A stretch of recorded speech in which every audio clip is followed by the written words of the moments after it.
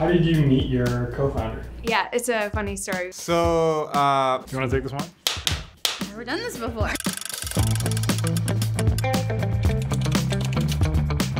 so we met in school. College. College. College. We were both French, but actually we met at Stanford in California. Week 2 of MIT. We went to uni together. I was a freshman, she was a junior. Sai was the first friend that I made in my high school. We met at Jewish sleepaway camp when we were 10 years old. You know, we have no overlapping skills. She is the technical co-founder and I kind of handle everything else, product marketing, sales, growth, business ops. I think a lot of our day-to-day is built on the trust that we've built over 20 years of friendship. We did choir together in high school. The shared experience is great, but also we have exactly the opposite set of skills in the software engineering space.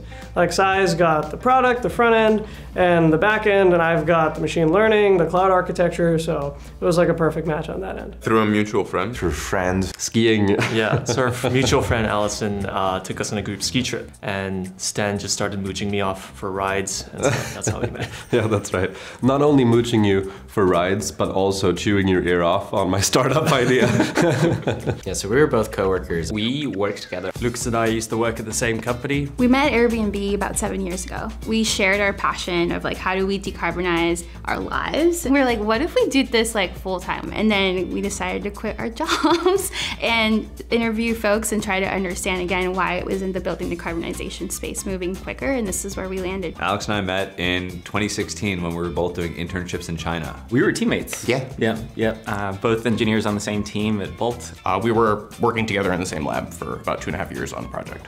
And how did you realize okay, this is the person I want to work with? Probably when we were both there on Thanksgiving.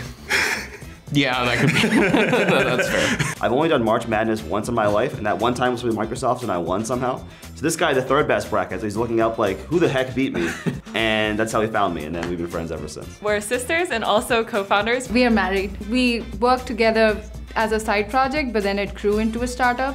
And it felt like just working with my best friend. Got married and became co-founders. This is probably our 4th company that we've worked on together. Attempted together. So I matched with Ray's best friend on Tinder. Well, I used Tinder. Not to date. Not to date, but more like LinkedIn during COVID times. How did you meet your co-founder?